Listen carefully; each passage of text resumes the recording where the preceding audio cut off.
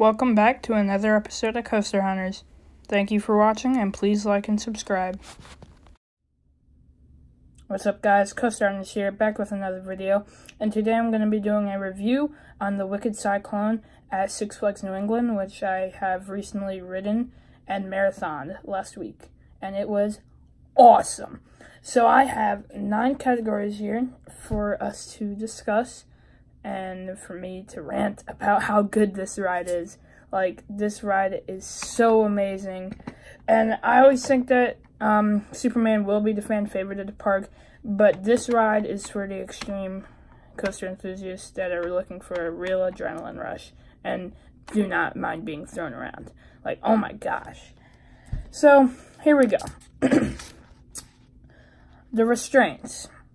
I give that an 8 out of 10. And here's why. It's the normal RMC restraints that are also on Steel Vengeance. But my one issue with these restraints, and I think a lot of you can agree with this, is the shin guards. Oh my god, I hate these things. They are so annoying to deal with when you are getting flung out of your seat like crazy, especially on Wicked Cyclone and Steel Vengeance.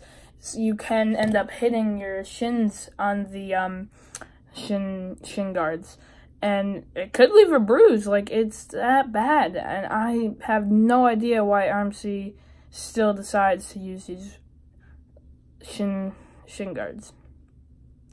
Smoothness, 10 out of 10. This ride is glossy smooth. It's not rough at all. It does fling you around because, you know, it's an RMC. Of course it's gonna fling you around, and it's just rapid fire elements, double downs, like 0G stalls, everything. It's just awesome. The airtime, 10 out of 10. But the one problem I have with this is the shin guards. Like I said a little bit earlier, the shin guards can ruin some of the airtime moments because you hit your shins. But that, since I'm pretty skinny, like, I'm pretty skinny, and it doesn't really affect me that much, but maybe for someone, you know, in their 20s, 30s, you know, with full-grown muscular legs, it might affect them more than me, but eventually it's not gonna be bearable. But the airtime is outstanding. You get sustained airtime. You got these, like, there's this one element where you start banking to the left and then go to the right. It is so hard to describe. The airtime is just really good, and I'm not saying that the shin guard, you're always gonna hit the shin guards, but most of the time you don't hit the shin guards. So the duration, I timed the duration, so it's about 1 minute from when it leaves the lift hill, meaning going down the drop, until it hits the brakes. So I'm going to give that duration about a 7.5. It could be a longer ride, but I'm not saying that it's short, because you're just contemplating everything that's going on the ride. But I say it could have been a little longer. To get a 10, I'd say maybe 45-second longer ride, you know. So, for me, to get a 10 out of 10 for duration, I have it around 1:45 from when it leaves the lift hill.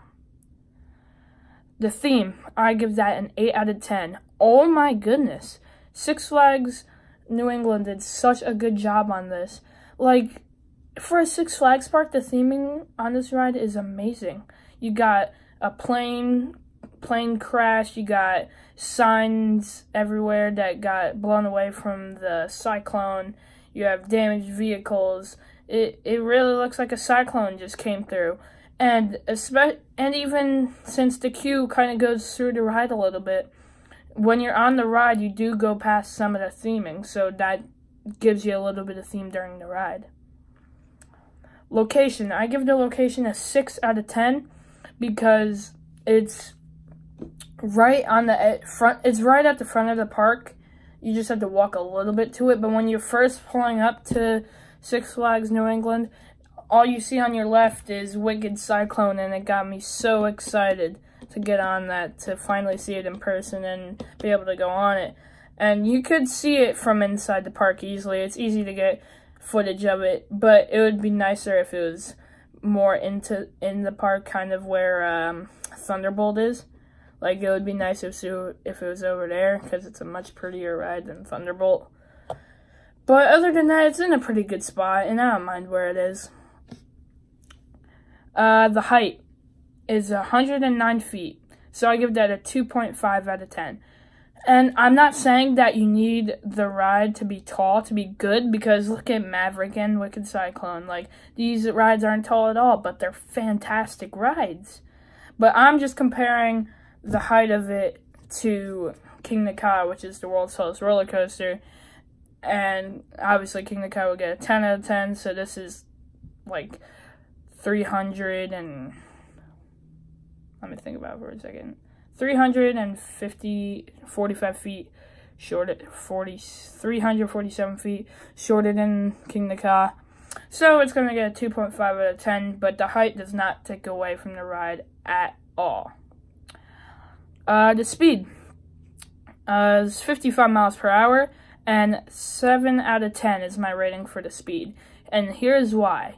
It is amazing how this thing reaches 55 miles an hour with only a height of 109 feet and not even having a launch. Like, that is insane how fast it gets from just a 100-foot drop. Like, what the heck?